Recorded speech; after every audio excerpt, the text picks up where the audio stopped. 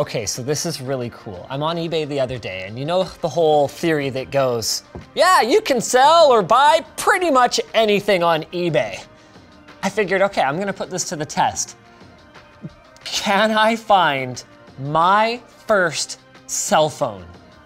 And the answer is yes. So this is the Motorola V100E, or as it was called over here in North America, the V-Box. It was my first cell phone, and apparently this thing works. So I am gonna open it up and show you guys just how Stone Age I am. After I tell you about FreshBooks. FreshBooks is the easy-to-use accounting solution built for how you want to work. Stay organized and productive. Try their 30-day free trial at freshbooks.com/tech tips.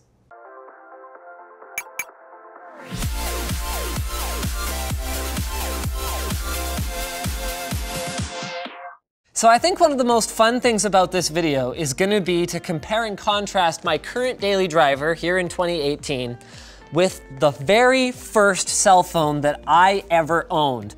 And I got this thing back in, well, I mean, I could probably just look at the, okay, packed in the EU, blobbity blobbity. Does it have any kind of date information on it? So hold on a second. So I was 16, I had just gotten my full license. The deal was that I got a car and a cell phone.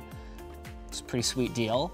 As long as I was willing to drive my 4 siblings to and from wherever they needed to go, and as long as I was at my parents' beck and call at any time. So this was like, effectively, I was the family driver, and this was like my pager.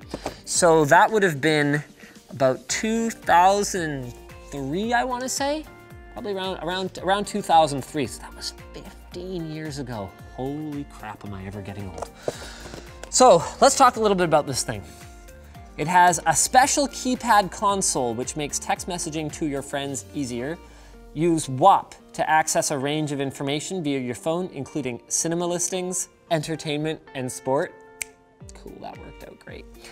Wide screen visual display, excellent from when you're playing from a choice of 3 games. So my mom, my stepdad, and I all got the same phones. And it was important for us because my mom is hard of hearing, so talking with her on the phone isn't really an option. So this was all of a sudden a reason for us to have phones and a way for us to stay in touch. So I got this super cheap plan that had like 100 minutes, like, and no like unlimited weekends or evenings or anything like that. And then it was mostly, I just had like 250 text messages, and so we could text back and forth. So here, I wanna show you guys what's in here. So this is just from an eBay seller, so I actually am not 100%, oh, okay, hold on, no, it's okay, so sorry. I was thinking, oh no, it doesn't come with the North American adapter, but actually they just used the North American version to adapt to the UK one. So we just dodged a huge bullet here, because like I could have probably found a substitute for this, or like frickin', I don't know, it's 4.4 volts, 1 amp. What the hell is that? Do you guys remember non-standard mobile device chargers? What a nightmare that was. Like it's so easy to take for granted stuff that we just don't have to deal with anymore. All right, so hopefully we're good then. What else we got? Battery storage case for your protection. Store battery in this case when not in use. Well, someone clearly didn't read the label. I wonder if it even comes with a battery. I mean, this battery is long dead. Like years ago, this battery was dead. Ah, okay, you know what? I'm gonna get to this later. It was the worst thing about this phone, by far, this.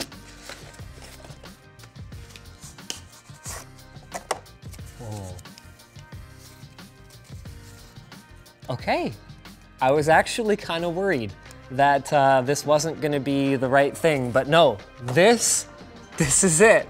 You know, I'm actually so sad that clear plastic casings died off. Like, does that not actually look kind of cool? Oh yeah. Like if you could buy a modern cell phone that had a backing like that, so you could see the battery and stuff, would that not be cool? So yeah, you can see, actually you can see the PCB for the display here. Mine had a different logo. Mine had like a Motorola logo. Or did it have a Rogers logo? I don't know. I'm pretty sure it just had a standard Motorola logo. In terms of I/O, there's an OK button here that you could use to answer calls. I don't remember what this special button over here did. This right here is the charging port. Nothing on the back, just the hinge here. And then, well, glory be, it's got a headphone jack. So as cool as it was that my phone had a headphone jack, oh boy, this is in about as good condition as I'd expect it to be. The headphone jack had a little problem. Problem number one, it wasn't a 3.5 mil. It was the less standard, more fragile 2.5 mil. Problem number the second, the headphone jack was actually the only way to get audio in and out of the device. Did that just blow your mind? Yeah, oh boy. So get this, the expectation, okay, for Motorola, geniuses that they are other than some pretty stupid crap they've pulled over the years, the expectation was that this goes in your pocket or clips to your belt, because that was a thing back then, okay? And you put this very comfortable earpiece in your ear, and you just kind of hope that that sits somewhere kind of desirable. Also, it wasn't a very good microphone. Now, there was another solution, and I did invest in this aforementioned other solution for myself, and that was that you could pull the battery cover off, and there was a module that added about this much more thickness to the phone that had a microphone in one end and an earphone jack in the other end, and then a little wire that plugged into here. So you had this like dongle.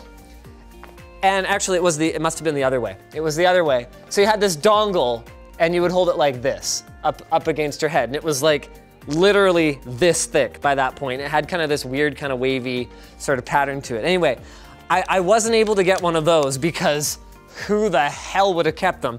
But as you guys can probably guess, having it sitting like that in your pocket all the time wore out the headphone jacks within a matter of months for every single one of us, to the point where I was always like this, with my pinky on the jack, holding it in place while I'm trying to conduct a phone call.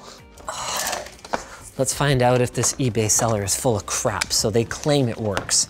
Why they even had this thing, why they thought to list it on eBay, I don't know, but it was their freaking lucky day, because I paid like 70 bucks for it, which is most assuredly not worth. Hey, look at that. Charging complete, baby. Although I'm willing to bet, yeah, it turns off immediately. This battery is completely hoopty-hooped. Whoa, hey! No! Nice! Holy crap. It's working! So the frequency support for this phone is such that there's no way I'm getting on a network. It's like, I forget, we're 800 over here and they're 850 over there, GSM, blah, blah, blah, it doesn't matter anyway. The point is that there's no way that's gonna work over here, but what we can do is, holy crap, access internet? Yeah, network not available. I should certainly think so. I think we're done here. Do you remember when phones used to have like a limited number of phone numbers you could store on them and stuff? Yeah. Oh yeah. Show call timers, right. Because we used to be so worried about how long we were spending on the phone because we only had a limited number of minutes that like it was important to have a timer. Oh man, audible call timers, so it would beep every minute so you'd know how many minutes you were using. That is so awesome. Oh my, wow. I just had like a flashback moment. That was my ringtone, like in high school, you know? Oh, ring or vibrate. At least I had vibrate. You couldn't take that for granted back then. So that was nice when I'd get texts in class or whatever.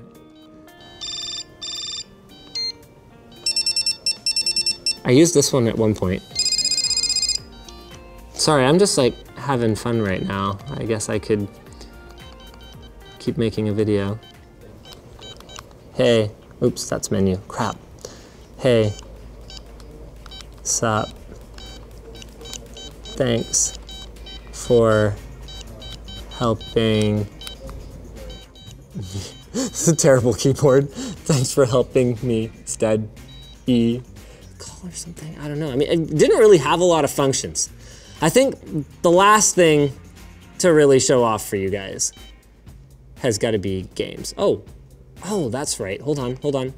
There, so that's your quick settings. Like all your quick stuff. Vibrate on, off. Oh my God, this is so awesome. Internet. You're right, okay. Last thing then, play some games. Towers of Hanoi, Baccarat, and Bricks. So I actually never really played Towers of Hanoi. Like I know how the game works. And then Baccarat, I didn't really understand the game at the time. Options, bet on player, bet on banker, bet on tie, and you put in like an amount, and then you deal, and then someone would win, and then you would get or lose points. So I didn't really like get it. Yeah, we can end the game. But Bricks, I played a lot. Okay. And like the other games, there wasn't really a great deal of depth to it. Like, it's not like the ball starts to go faster or anything. In fact, if I recall correctly, once you clear the bricks, you just bounce the ball around in an empty thing. But don't quote me on that. We're just gonna have to see how this plays out, I think. Like, the funny thing is, I could say to my kids with a straight face, when I was a boy, we only had one level, and we were happy to have it. And of course, like, the paddle does not, like, the spot on the paddle that you hit doesn't affect the angle the ball comes off it at. So you just kind of have to, I gotta go do WAN show. But instead I'm stuck here like, oh. No. Is it affected by how you're moving when it hits? It is too, there we go. Physics. So you can spin it. Okay, all right, we got this. I can do it, wait for it. Oh shoot, that could have gotten it too. Okay. Did we get it? Yeah, we got it. Score.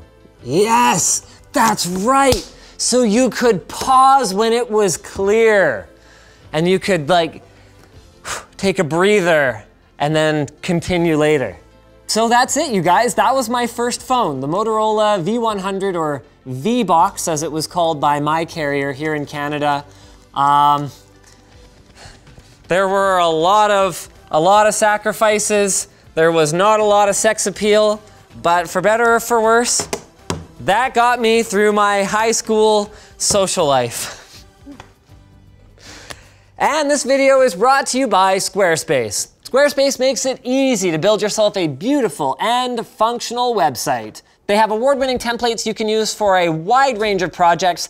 Every Squarespace site features their e-commerce features so you can sell merch or services online and manage your inventory and orders. And if you ever need additional help, Squarespace offers webinars, full series of help guides, or even 24/7 support via live chat and email. So go check out Squarespace over at squarespace.com/LTT to get 10% off. We're gonna have that linked below. So thanks for watching, guys. If you disliked this video, you can hit that button, but if you liked it, hit like, get subscribed, or maybe consider checking out where to buy the stuff we featured at the link in the video description. Also down there is our merch store, which has cool shirts like this one, and our community forum, which you should totally join. Like, look how far we've come, right?